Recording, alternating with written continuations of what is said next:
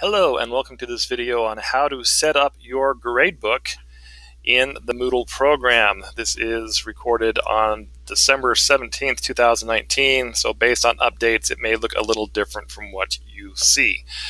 So to access the grades, we simply click on the grade part of the Moodle section, which will be over here to the left, and that brings me to this screen.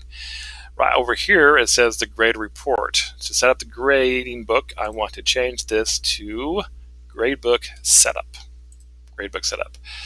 As a little bit of an introduction, I'm going to show you how to set up your grades using a weighted graded system.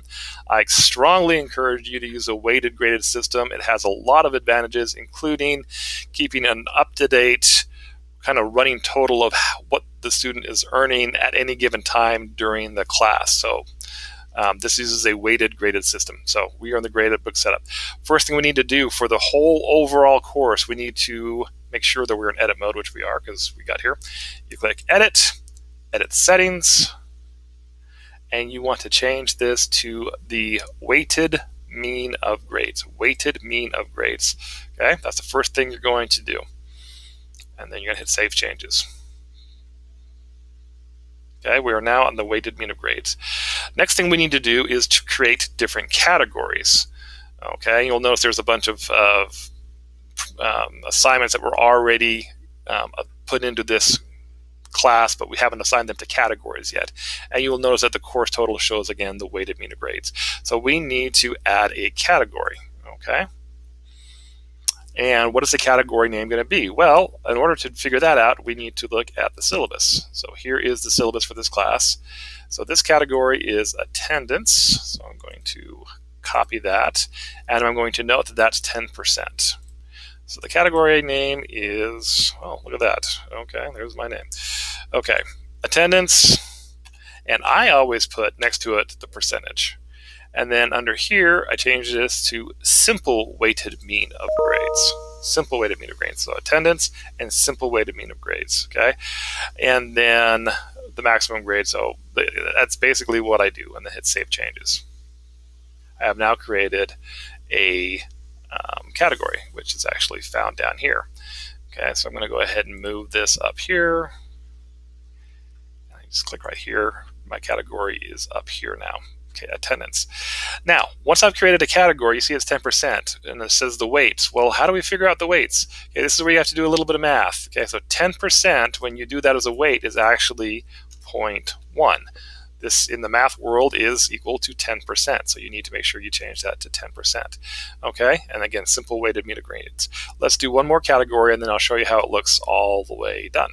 Okay, so let's go back down, and we're going to save changes just for giggles, because you always want to save changes. Okay, then we're going to add another category, and my next category is quizzes and assignments. So copy that, and I notice that's 20%. So paste, quizzes and assignments, 20%, and again, change that to simple weighted mean of grades. Go down here and hit Save Changes, and then again it's going to kind of put it down here at the bottom because it's the last thing we added, so I'm going to move it back to the top because we haven't really assigned stuff to particular categories yet. And so we'll add that right there. Okay, and again, if we remember, so that's 20%, and I'm like, okay, so what does that mean? What do I have to put here? Well, again, math says that 0.2 is same as 20%. Okay, and then we're going to go ahead and hit Save Changes. Now you'll notice, so like I said, I just set up the quizzes and assignments. And let's say that all these are quizzes and assignments. It's like, oh, well, I had already put in these assignments. How do I get them into the category? A very easy way to do that is next to these assignments, we have these little boxes. So if I'm just going to check these over here. Okay.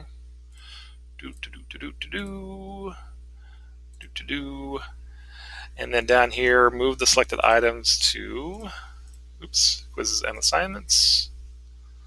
Okay, and you will notice they are now in that category, quizzes and assignments. Oh, look at that. Okay, and then I'm going to hit Save Changes. All right, let's go ahead and look at a completed grade book. Okay, this one's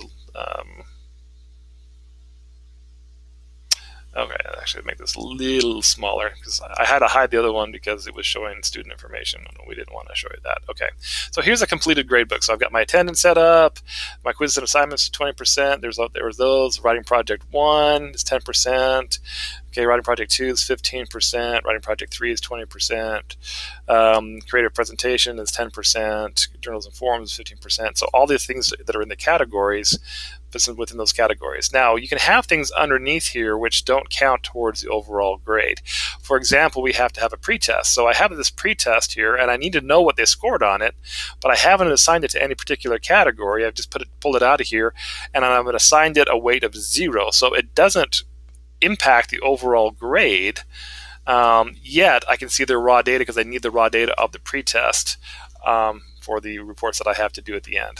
So then the course total.